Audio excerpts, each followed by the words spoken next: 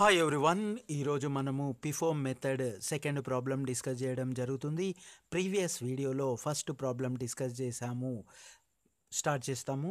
Prepare A store ledger from the following transactions adapting the పిఫో method of pricing out issues. 2015 March first opening balance 200 units at rupees 2 per unit. 2nd March purchase 600 units at rupees 3 per unit. 6th March issued to production 600 units. 12th March purchased 400 units at 3 per unit. 22nd March issued 300 units. 26th March purchased 500 units at 350 per unit. 30 issued 200 units. ఈ విధంగా మనకి issues మరియు receipts ఇవ్వడం జరిగింది. So receipts అన్నీ కూడా receipt కాలంలో enter చేస్తాము. ఇష్యూస్ అన్నీ కూడా ఇష్యూ కాలంలో ఎంటర్ చేస్తాము. నెక్స్ట్ బ్యాలెన్స్ ఉన్నటువంటివి బ్యాలెన్స్ కాలంలో చూపించడం జరుగుతుంది. సో ఇప్పుడు ప్రాబ్లమ్ సాల్వ్ చేయడం జరుగుతుంది. సింపుల్, ఈజీ, లాజికల్గా థింక్ చేస్తూ ప్రాబ్లమ్ సాల్వ్ చేయాల్సి ఉంటుంది. సో ఇప్పుడు సాల్వ్ చేయడం జరుగుతుంది.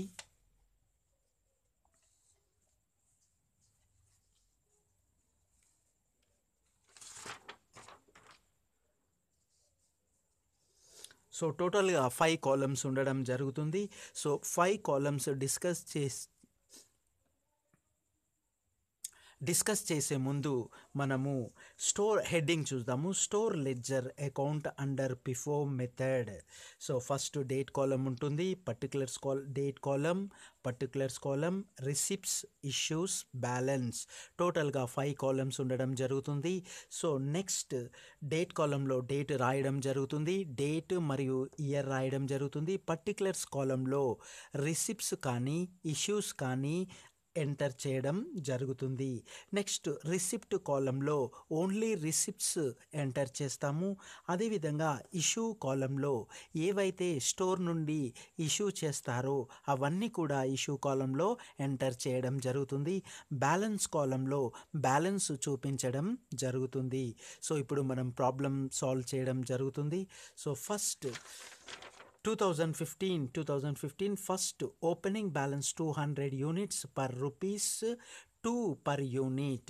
సో 200 units ప్రైస్ వచ్చేసి 2 rupees per unit. So opening balance మనము డైరెక్ట్గా బ్యాలెన్స్ కాలంలో చూపించాల్సి ఉంటుంది. సో ఓపెనింగ్ బ్యాలెన్స్ కాలంలో చూపించడం జరుగుతుంది. సో ఫస్ట్ డేట్ మరియు ఇయర్ రాయడం జరుగుతుంది. సో డేట్ కాలంలో March 2015, first March 2015 opening balance అని పర్టికులర్స్ కాలంలో ఓపెనింగ్ బ్యాలెన్స్ రాస్తాము. సో పర్టికులర్స్ కాలంలో ఓపెనింగ్ బ్యాలెన్స్ రాస్తూ అదేవిధంగా ఇది ఈ రిసిప్ట్స్లో కానీ ఇష్యూలో కానీ చూపించకుండా డైరెక్ట్గా బ్యాలెన్స్ కాలంలో చూపించాల్సి ఉంటుంది. సో బ్యాలెన్స్ కాలంలో ఏదైతే ఓపెనింగ్ బ్యాలెన్స్ ఉందో అది బ్యాలెన్స్ కాలంలో చూపించాల్సి ఉంటుంది. సో క్వాంటిటీ వచ్చేసి 200 units quantity, rate 2 rupees. So quantity into rate multiply చేస్తే అమౌంట్ మనకి 400 రావడం జరిగింది. 400 రూపీస్ అమౌంట్ రావడం జరిగింది. ఒకసారి క్రాస్ వెరిఫికేషన్ చేస్తాము. సో 200 యూనిట్స్ ఇంటూ 2 రూపీస్ చేస్తే 400 యూనిట్స్ ప్రైజ్ రావడం జరిగింది. సో ఏదైతే బ్యాలెన్స్ కాలంలో మనం చూపించామో ఓపెనింగ్ బ్యాలెన్స్ ఇమీడియట్గా ఎంటర్ చేసిన వెంటనే నెక్స్ట్ కాలంలో చూపించాలి యాజ్ ఇట్ ఈస్గా. So 200 units 2 rupees 400 rupees. So ఏదైతే బ్యాలెన్స్లో ఫస్ట్ జనవరి నాడు చూపించామో ఇమీడియట్గా అది నెక్స్ట్ కాలంలో కూడా యాజ్ ఇట్ ఈస్ ఎంటర్ చేయాల్సి ఉంటుంది. 200 units rate 2 rupees 400 rupees. So next transaction చూడడం జరుగుతుంది. 2nd March purchased 600 units per unit వచ్చేసి 3 rupees. So 3 rupees per unit. So ఇప్పుడు మనము 2nd మార్చ్ ఎంటర్ చేయడం జరుగుతుంది.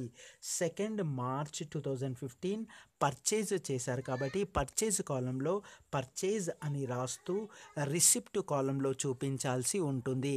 పర్చేజ్ అన్నీ కూడా రిసిప్ట్ కాలంలో చూపిస్తాము, ఇష్యూస్ అన్నీ కూడా ఇష్యూ కాలంలో చూపించడం జరుగుతుంది.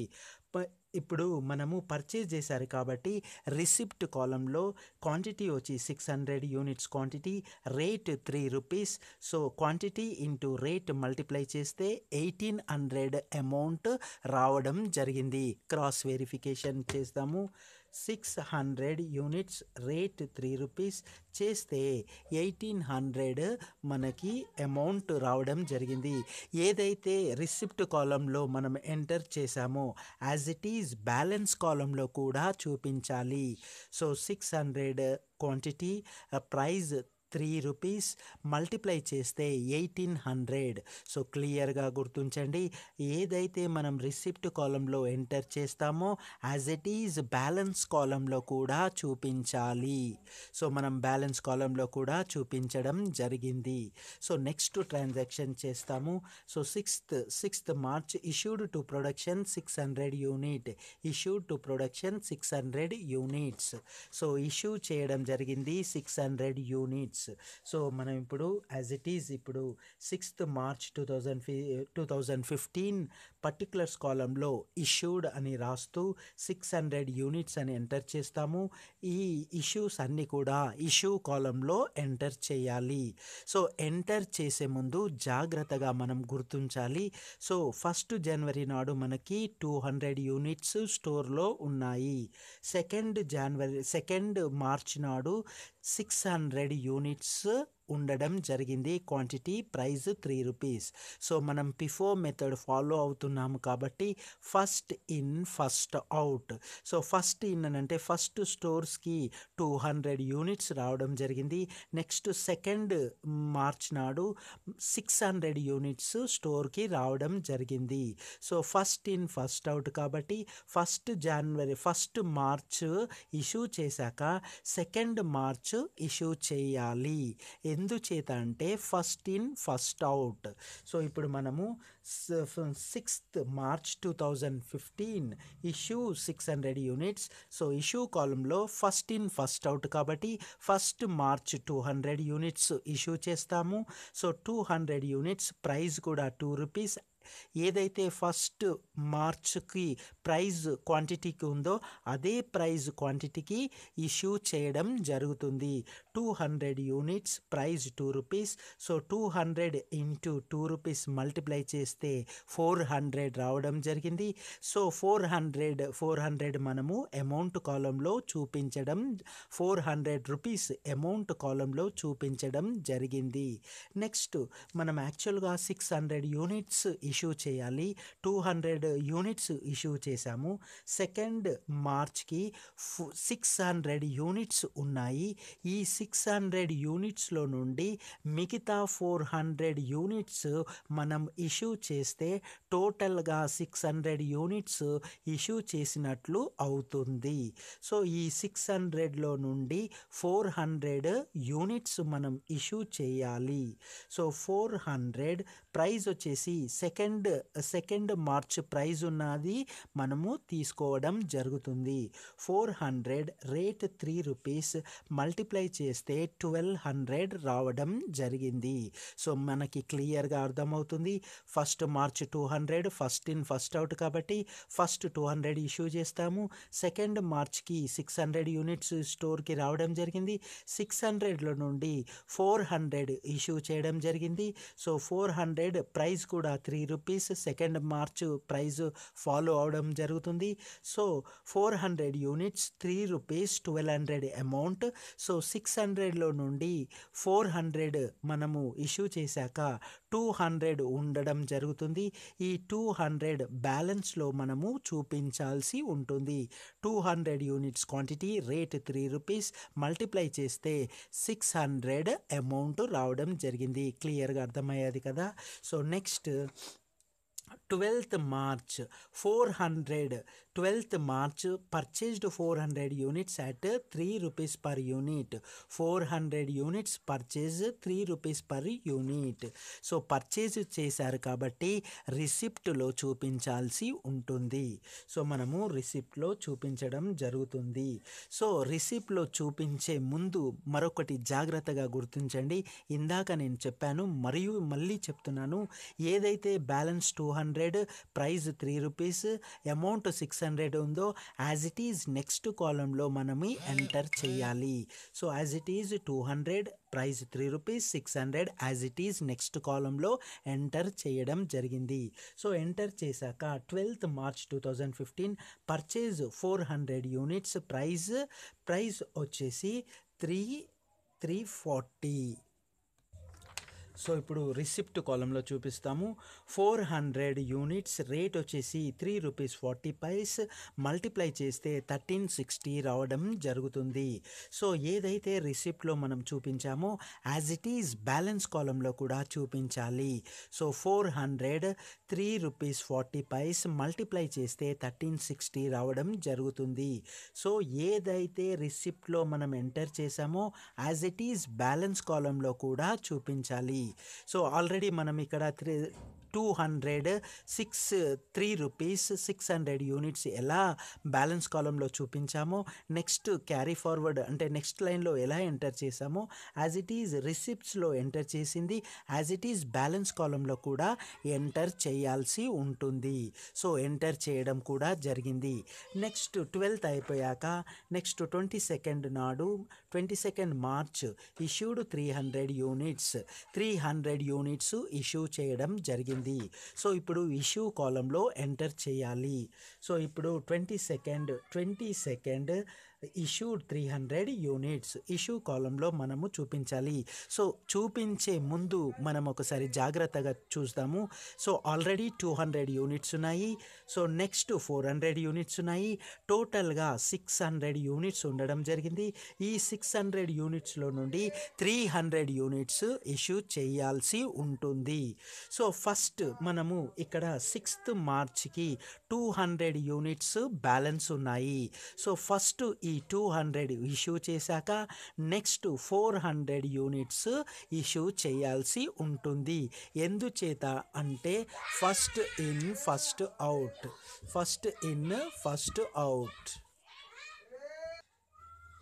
So 22nd March issued 300 units. So ఇందాక చెప్పినట్లు మళ్ళీ చెప్తున్నాను, ఫస్ట్ 200 ఇష్యూ చేస్తాము. నెక్స్ట్ 400 యూనిట్స్లో నుండి మిగతావి ఇష్యూ చేయాల్సి ఉంటుంది. సో ఫస్ట్ 200 ఇష్యూ చేస్తాము. ఏదైతే మనకి ఈ 6th మార్చ్ నాడు ఉందో సో 200 యూనిట్స్ ప్రైస్ కూడా అదే ప్రైస్ 3 రూపీస్ మనము ఇవ్వడం జరుగుతుంది. 200 యూనిట్స్ రూపీస్ 3 రూపీస్ మల్టిప్లై చేస్తే 600 రావడం జరుగుతుంది. నెక్స్ట్ 300 యూనిట్స్ ఇష్యూ చేయాలి. ఆల్రెడీ 200 యూనిట్స్ ఇష్యూ చేశాము. నెక్స్ట్ 100 యూనిట్స్ ఇష్యూ చేయాల్సి ఉంటుంది. సో బ్యాలెన్స్ 400 యూనిట్స్ ఉన్నాయి కాబట్టి ఈ 400 యూనిట్స్లో నుండి 100 యూనిట్స్ ఇష్యూ చేయడం జరుగుతుంది. ప్రైస్ కూడా 340 ప్రైస్తోనే. సో 100 ఇంటూ 340 మల్టిప్లై చేస్తే 340 రూపీస్ రావడం జరుగుతుంది. సో మనకు క్లియర్గా అర్థమైంది.